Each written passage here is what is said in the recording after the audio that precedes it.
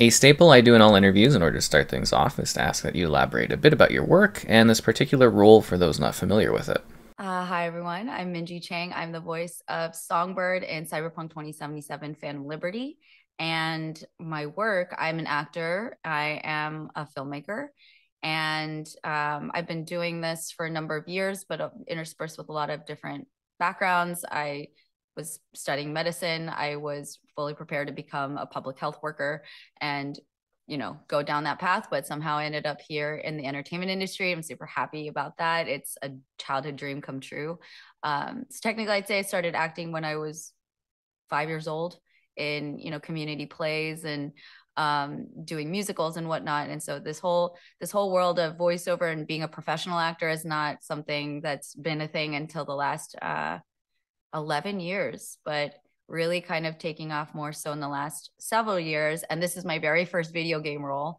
My voiceover work that I've been doing has been primarily commercial. So that's been a crazy ride.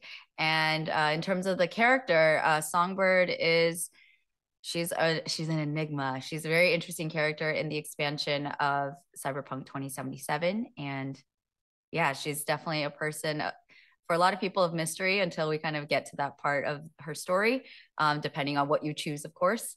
And yeah, sorry, I hope I answered the question well. In Cyberpunk 2077, you provide the performance for Songbird. Could you tell us a bit about the character and the situation she finds herself in? Absolutely. So Songbird is an extremely talented net runner, one of the best in the whole world. And she is the right hand of President Rosalind Myers.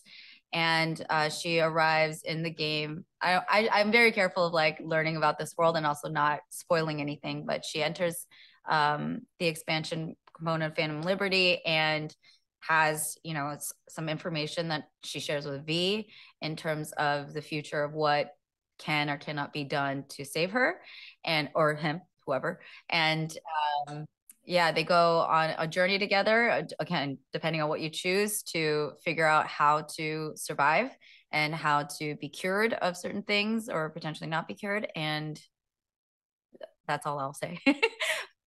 You're fresh to the world of Cyberpunk 2077. What was it like stepping into an established world and being the catalyst for its large expansion? Stepping into Cyberpunk was a huge surprise. By the way, I think it's helpful to know that when I auditioned for it, even when I took the role, I didn't know what the project was. And so it was very much a blank canvas. I was blind in the audition. I was blind when I said yes to Songbird. And again, I didn't know if any of these words were the actual character. I didn't know if this was, and everything was like very secretive. So I definitely didn't know what the project was. So when I took the role and not being of the gaming world, I didn't understand the gravity of what I was stepping into. Even with Cyberpunk, I had heard about it because I think I had heard the residual impact of the calamity that was around the first version and how much there was upset in the gaming world about how that turned out, and then also its redemption. And so I had heard of the word, I was familiar with it, but I did not know how big it was. I did not know that it was the Keanu Reeves game.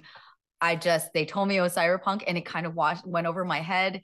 And I got right into questions about scheduling and things like that. So it was very piecemeal how I put it all together. But once I understood and I got to, Google and take a look at what I was, endeavoring, it was a really big shock. And I was really intimidated. I was nervous that, I think I felt better about it when I went into it blind because I didn't know how big of a deal it was. And then took it very seriously that I need to do this character justice. I want to provide a good performance so that I can contribute to this incredible world building that CDPR does for this game.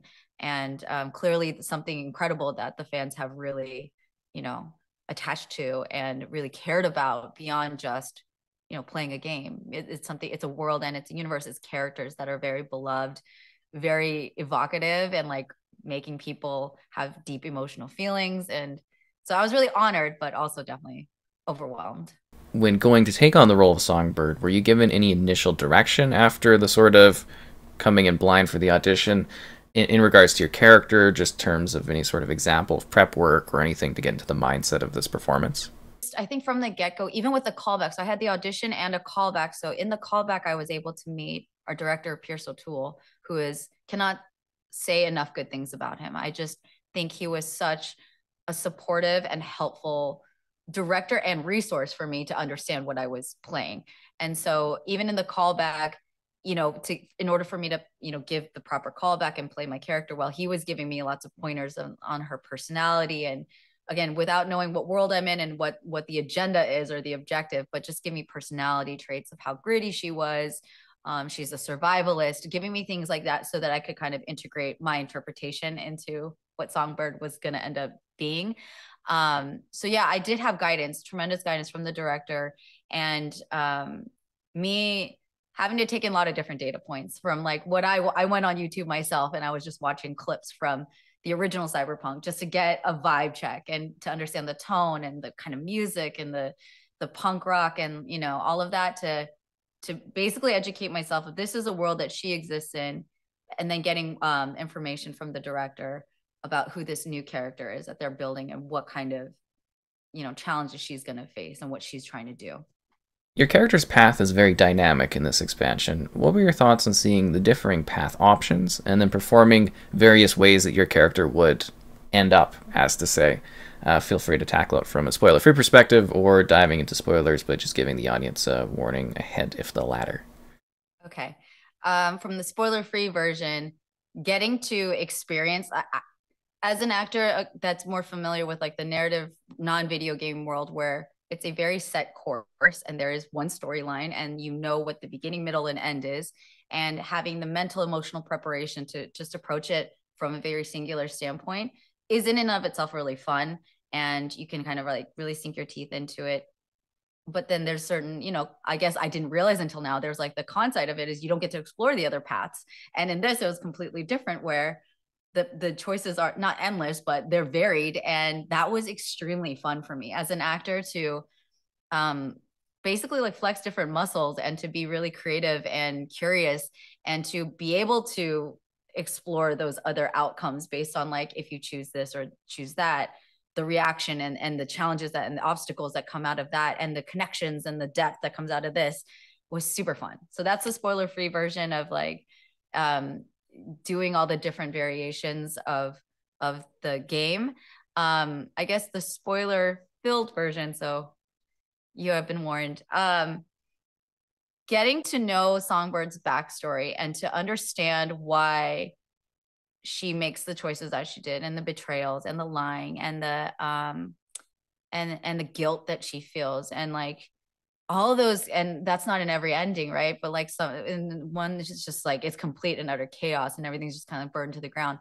But in the other ones, there's really kind of getting to the soul of who she is and getting to, and that's what I care a lot about as a person, as an actor.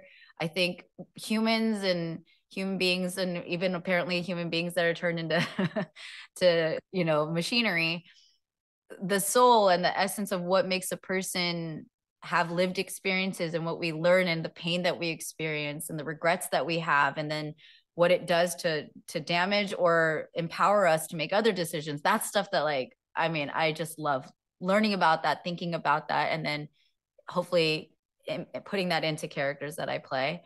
So when we get to really tragic endings and she's getting to express her remorse and she's able to say sorry or to express her regret or to show her fear or to like all those different shades of her, it was really hard to play because in playing her I am heartbroken. I'm going through those emotions hopefully as accurately as possible to convey what state Songbird is in.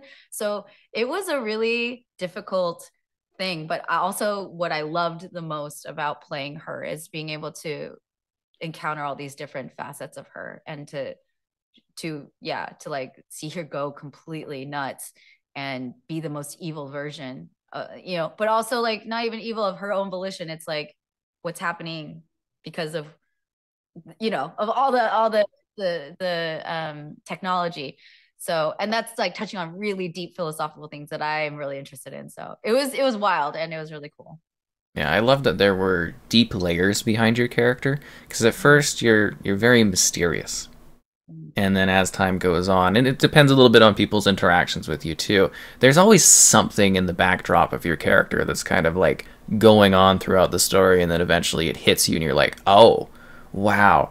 And it's just like, did you kind of feel that more as you got to reading those parts?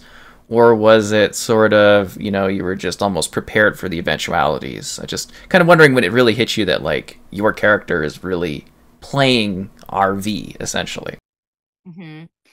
Um, I'd say this is the BTS, I guess, of being the voice actor in a video game. In my complete newness, I didn't know, I'm trying to still adjust to the fact that I'm at any given session, we're in a completely different situation, and I'm trying to all the time piece together like where are we and where are we going next, and it's a very piecemeal process. So that was also what was fun is like, okay, we're in this moment now, Minji, and you gotta like we're gonna address this character and this is what's going on.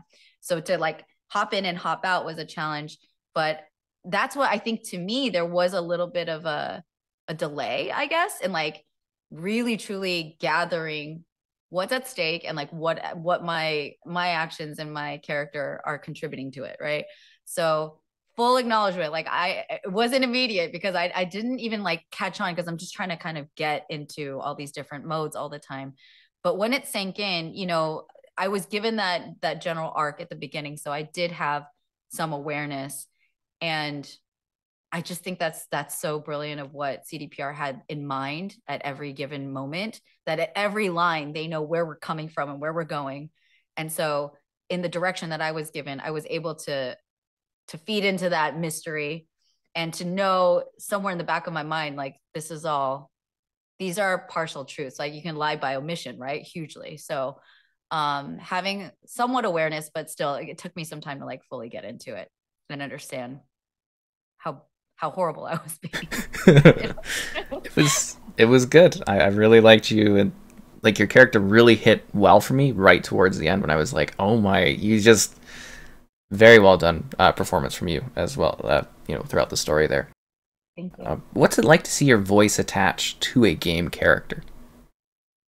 It's one of the coolest things ever. Like I'll be so honest. I'm not a gamer, and I played like Mario and Tetris and Duck Hunt. Okay, that's also aging me. So whatever, do with that what you will. But I was, a child of the 90s, and that's kind of the extent of my gaming experience. But since then, it's not been in my wheelhouse. So to know I've had many friends and people in my life that are very devout and like passionate gamers. So knowing that I was entering that world, I was like, oh crap, this could be really, really cool. Or like I could get annihilated because if I do a bad performance or whatever the case is, like it could be really bad. So watching my character again be so well received, even with all of the, the layers of Songbird and how much she messes with different players. Just that appreciation and seeing her in real time, and like again having recorded all of this by myself and not with in real time with any of the other actors, to hear it so seamlessly woven together and hear us interacting so beautifully, it was such a treat. And I've been like, I was sick for the first 2 weeks after the release of Cyberpunk, but in my, I was like on my deathbed but still watching on Twitch because I was like, this is so cool. Did you envision your character looking like she does just from a sort of, because she really leans into the mechanical aspect of the cyberpunk world. She's got a lot of metal kind of Yeah, elements to her, if that makes sense. chromed out is what the word I get. I was informed is the word. That's much better, chromed out. Yeah, she's just got like such an aesthetic. It's quite fascinating when you're playing. You're like, oh, that's really really quite neat. Uh, Yeah. Moving onwards, a common question I like to ask about this game in particular is, what are your thoughts on the genre of cyberpunk in general? Oh, that's. I hope I. What are my thoughts on the cyberpunk genre? I think, from what I've experienced so far, I haven't played the game yet. Again, I told you I was on my deathbed for like 2 weeks, and Yeah. I would love to give it a go, even though I'm really intimidated by it. I think it looks incredibly cool. Like, just again, not my wheelhouse, not my usual aesthetic, but now that I'm getting to experience it, I'm so intrigued. I think that there's such kind of like a rebellious vibe, a very like anti-authority vibe. And there's definitely parts of me that are very much like that. So though, even though like I haven't initially been, like super invested in it, I'm definitely interested now. I think it's a very like cultural reflection of a lot of sentiment around the world, clearly, because this is a very like global fan base, um, of just questioning things and like the the exploring the dark side. This is not like a I had an interview with another outlet where I was expressing like, one of my comfort movies is like Pride and Prejudice, which is like so not cyberpunk, right? It's like the polar opposite. But like exploring the darker side of self, which I love doing as an actor, um, is really fascinating. I think there's a lot to like embrace and to understand, even if it's like I wouldn't want to necessarily lean too much into my dark side. I'm very aware of it. I'm familiar with it. I've lived it. But I think it's a world where you can learn a lot about humanity and like these themes of like how we coexist poorly a lot of times, right? And I think those are always really culturally relevant. So I think it's cool that even like in a fantasy immersion of like a game in this made up world, you can still find a lot of relevant themes and very true human, you know, ideas and experiences to like apply to real life. I think that's a really cool connection that can be created. Well, being specific to this expansion, your character does leave a defining mark on the journey of the player's V. Were there any memorable moments from the voice work or lines that really stood out to you, whether that's something said or even a moment behind the scenes? Oh, I can't remember specific lines. I can say like behind the scenes. So at each session when I'm level setting, when I'm getting back into character and like um testing the mic and making sure that everything's good to start our session, I would say the lines, the I know you, you don't know me, but that whole segment of like I can save your life. And that was the line that we would do at the top of every single one of my sessions. And it would like I'm reconnected. I'm back in songbird mode. Because again, this was interspersed over many months and I'm doing all kinds of other work and doing my commercial stuff where I'm like peppy and selling products. And then all of a sudden I have to get back into cyberpunk world. It was a very grounding. So that line will always have a special place in my heart. It'll always kind of just like put me back into songbird mode. And at the beginning, I was getting lines fed to me through Pierce, our director. He was the one reading to me because everyone was kind of at ground zero and we're all kind of starting to record our stuff. And then over time, we were starting to hear each other. So I didn't get to hear Jeremy, Gavin, no one. It was all like at the beginning, just Pierce. And I said before, Pierce, I'll say it again, you're a great line feeder. You say like, I'm not a voice actor. I disagree. I think you could do great. But when I first started hearing both V's voices, it really kind of brought even more out of me because they bring such a depth and a gravity to the character. And when I heard later on, I realized, they're hearing me now because we're talking back and forth to each other in their sessions. When Jeremy said to Pierce that I made her cry or that I broke her heart, I couldn't kind of talk for a minute. I was like, I did what? Because I've been hearing her and I was like, she's so good. She is setting a bar. Like she's V, right? And she's this beloved character actor and so good at it. And I looked her up and I saw her credentials. I was like, oh my God, I have to, I have to be on my A game. To hear that she had that kind of emotional response to Songbird, I was floored. It was just like the compliment of a lifetime to hear that. And then also to like realize that Solomon Reed, they just kept referring to him as Solomon Reed multiple sessions in to find out that, oh yeah, by the way, Idris Elba is playing this guy. I was like, what?